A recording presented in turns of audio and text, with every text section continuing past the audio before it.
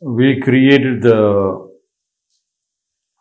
space for the rainwater to go, and we made it very beautiful, putting the mud around all the teakwood trees and the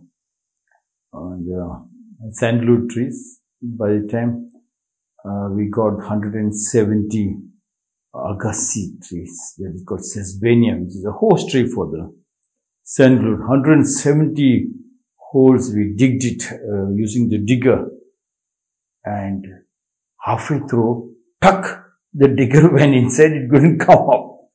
So Hulgappa and his worker was trying to pull up. I got the chance. I said, Deepaka will run. Terrible body pain on the leg and the back. So I got a little space. I came and said, chuck, chuck, chuck, took a so again I ran. Post lunch, I didn't have my breakfast also. So just having some small drink. Standing, again the pain started. I wanted to find where I could get a stone or a chair. There was no stone or a chair.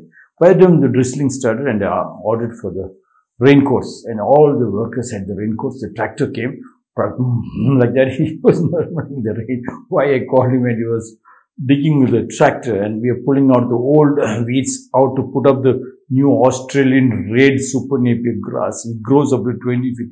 Very beautiful looking. So we ordered, and around 1,000 stems came. So I said, today we are going to put. By the time rain became very heavy, and my pain was severe. I ordered for the ambulance to come. And Kaniga drove the ambulance. I rushed up to Nuru, took a massage. And I do not know. I just went into deep sleep. It might be only 5 or 10 minutes. Suddenly I heard the noise. Tea. I could have had the tea. I was about to go. That time, Chinesephrases called me and said, no, the tractor man refused. He ran away. Heavy rain, everybody is tired. And then the contractor calls me and tells me, everybody is dead. Tomorrow they are going to take leave. I was thinking, I was with them only for 3 full days. Previously, there were 15 days also, they do not want holiday. 3 days, everybody dead. And then I knew, I have not prepared for today's lecture. Then I was sitting, took a bath. Lecture was ready. Nothing I got. So I went back to the dreamy world of Zhuang. Zhuang said, rewards and punishment is the lowest form of education. Rewards, whenever the materialistic world has decided to reward, they have purchased you with a 5 rupee note. And you and the street prostitute or a gigolo has got no difference. And the whole society has become a gigolo and a prostitution den. Not according to me, but according to Zhuang. Rewards, the moment you rewarded, and they rewarded you with first standard, second standard, third standard, not enough. They rewarded you with the first rank, second rank, first class, second class.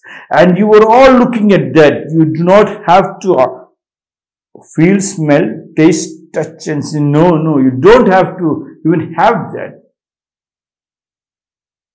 You have to be totally unconscious. You have to just act dumb. Just follow them without even realizing what it is. And they give you a post, IAS or IPS post. Just follow the autocrat. Just follow the big robber. For that is the reward. Zhuangzi 369 BC said rewards and punishment the lowest form of education. What is punishment? When you do not follow their dictum or shutting your mouth and not asking questions. As long as you do not bring out your talents and find a path, you are rewarded with a general manager's post. managing director or a chairman's post. Zhuang said rewards and punishment, the lowest form of education. Then what is the highest education? The highest education is you have to be conscious. Highest education is you are melting with your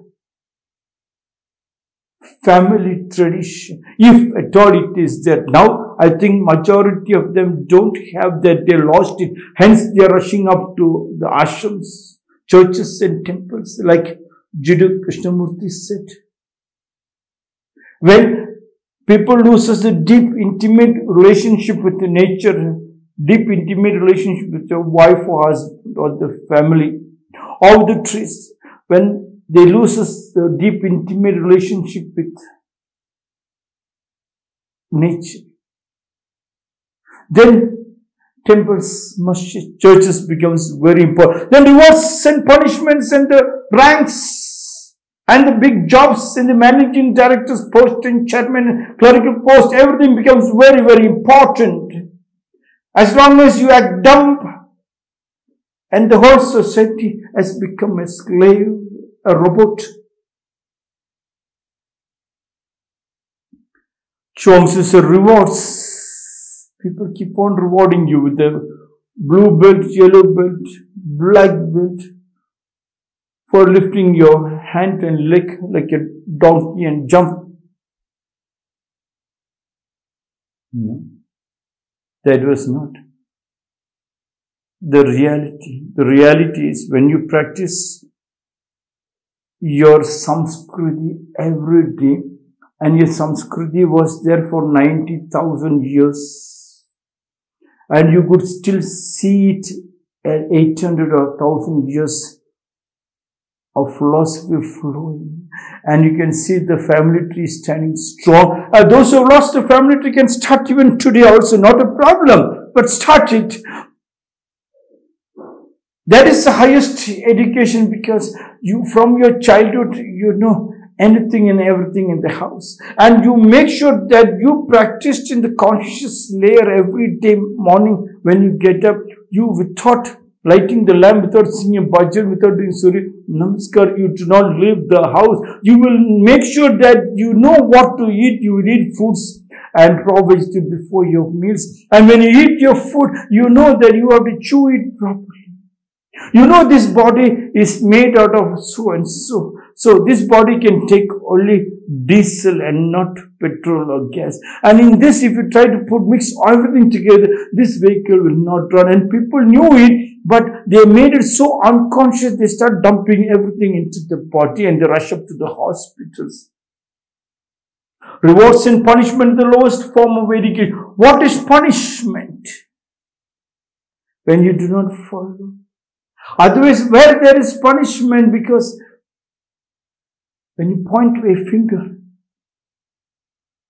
100,000 steps moves of its own, the master pointing the finger to the moon, and as long as you take the finger and you frame it up and do a worship, you are rewarded. And if you don't do it, you are punished. They will cut off their hands. They will behead you. They will use languages. But the master points the finger to the moon, and you look at the moon's direction and you understand the value of that nature. That is the highest education. You and your wife melt to become one is the highest education. You both look into one direction. When you talk as one, not as two. Children also decide the whole family talks as one, not as two. The moment they jump the wall and do tricks in the toilet and knocks the cottages, that will become reward and punishment. And rewards and punishments follow them. Not the highest education.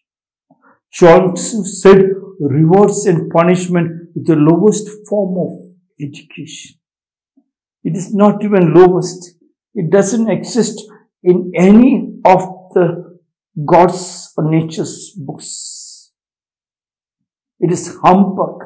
The highest education is that you just melt and then you can find joints after joints called the joint family, and stands tall the family tree.